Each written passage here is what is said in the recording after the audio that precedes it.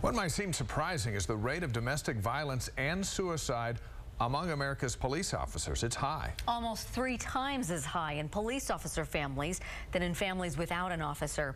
But as news specialist Alex Cabrero explains, help is out there. It's just a matter of asking for it. And that's the tough part, Dean. You know, among law enforcement officers, sometimes there's a sense that asking for help goes against some sort of a macho code, or if that you talk about problems, it could be seen as a sign of weakness. But after what we saw here today, asking for help is obviously the better way to go.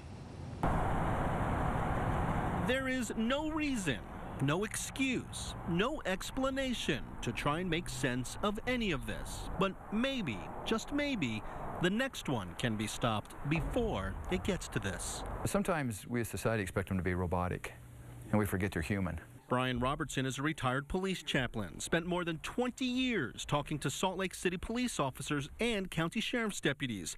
He's not trying to deflect blame from the officer who did this.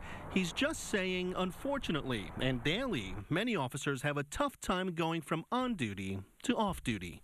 Park that car, lock it up, throw the keys somewhere where they can find them the next day or when they go on shift, lock their weapons in the safe place, put their uniform out of sight, put on some civilian clothes, go to the gym, go shopping with their wife.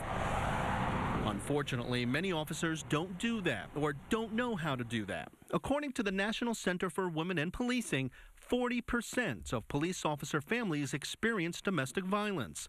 That number is 10% for families not involved in police work. In another study, there is a 24% domestic violence rate in older and experienced officers, which is 2 to 4 times more common among police families. Robertson says those numbers are similar with officer suicide numbers.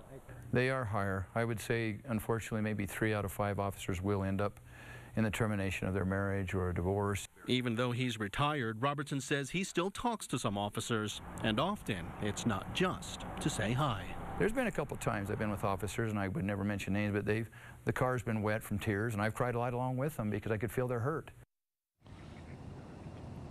Now, here are a couple of numbers where someone can get help to talk about that hurt. The first number is the National Suicide Prevention Hotline, the number 1-800-273-8255. The second number is the Utah Domestic Violence Hotline, and their number is 1-800-897-5465. Again, if you or someone you know just needs someone to talk to, those are the phone numbers you can contact. But the first step, Dave and Deanie, is to talk to someone. Do something and get some help if it's needed. Absolutely. Alex, those numbers are eye-opening. Thanks. Well, many